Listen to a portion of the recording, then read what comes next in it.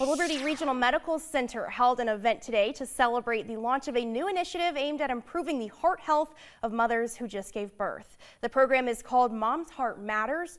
OBGYN Dr. Keisha Callens says this program empowers mothers to manage their own health, and it can potentially save more lives. So how does it work? A mother who meets certain criteria will go home with a goodie bag that includes a blood pressure cuff. Through an app, doctors will be able to see their patient's blood pressure in real time.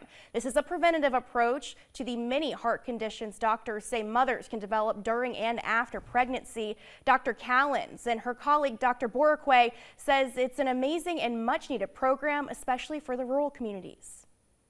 That will not replace them going to the physician and doing the appropriate follow-up, but of course follow-up happens maybe in a week or 2 weeks, but this allows us to really pay close attention to moms immediately after they deliver, which is when we have a lot of issues. We do about average of about 30, sometimes 35 deliveries a month, and we're seeing some of the patients, because they are poor, of low income, they develop this hypertensive disease of pregnancy, which can later on after delivery lead to heart attacks and heart problems.